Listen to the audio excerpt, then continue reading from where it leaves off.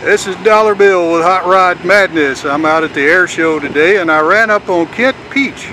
Hi. Mr. Pietsch definitely has the madness because he takes that plane behind him and lands it on top of this motorhome. How did you come up with the idea to do that? Well, it was me and some friends. I do 3 different acts in the show. I do one where the airplane kind of falls apart, the aileron falls off, tires fall off and that. And I've been doing that since 1974. I also do another act where I shut the engine off at 6,000 feet high and do aerobatics down to the ground. And then I have the announcer hold his hand out and I coast to a stop and put the spinner here, the prop, in his hand.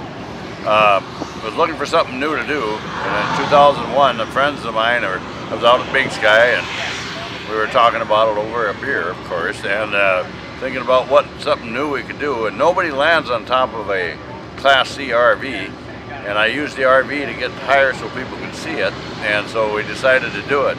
But if you really want to know the whole story about it, we came up with a plan that during that time they had Megatrons, and that they were using Megatrons for advertising the shows so more people could see what's going on in the airplane and that.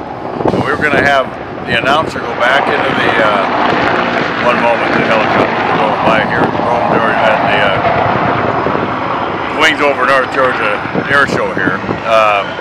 Anyhow, we were going to have the RV drive into the parking lot, and Clark Griswold get out and from my family vacation, and the announcer is going to ask different people what they were coming to the show for, like they'd have an electrician or a doctor, and then they'd come up on Clark, and he would come up and say, well, I'm here, you know, on the way to Wally World to come see the show.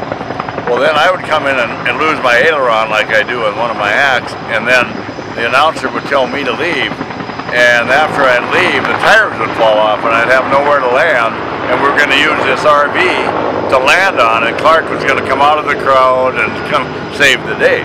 That was the short version of it all. But anyhow, that was how we got started on it. But what happened was then, the next year I was flying an air show in Abbotsford, British Columbia, and this RV here was for sale, so I bought it. A guy by the name of Les Knight at K-Line Trailers he owned the company, but he built it in his own garage at home. They racked us on top in 3 days. And at the end of the week, I flew it in the show at Abbotsford and landed on it for the first time. Well, that was a heck of an idea. Yeah, it was fun. And everything comes up over a beer. Have you noticed that? It comes up over an idea, what am I going to do next kind of thing. And of course, it expands your horizons a little bit. Having fun with friends.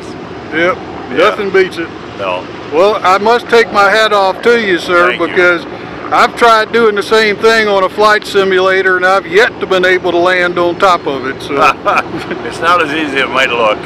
Different wind conditions make it harder, and it's a pretty neat show they're doing there. Different wind conditions, you can't get it on there because it's got such a slab side on the side of the RV. The wind hits it and goes 90 degrees up, and I can't get the wing down, and there's not enough aileron control to get it down. So if I can't get it direct into the wind, sometimes I just can't make it. I got about 8 inches on each side of the wheels to be able to get it centered and land it on and run it up into that wheel well. I wish we were able to see you do it today, but I know you'll be busy the rest of the day and you'll be out here doing it this weekend. I did it right away this morning already. Oh, so I missed it. You missed it, and I'll do it again tomorrow. Well, I won't be able to make it, but I want everybody else to make sure they get a chance to come out and see you do it. It's a beautiful weekend here, and a lot of action going on around out here, and they got airplanes from all over the country here. One of the bigger shows I've been at, and I've done 26 this year around the country.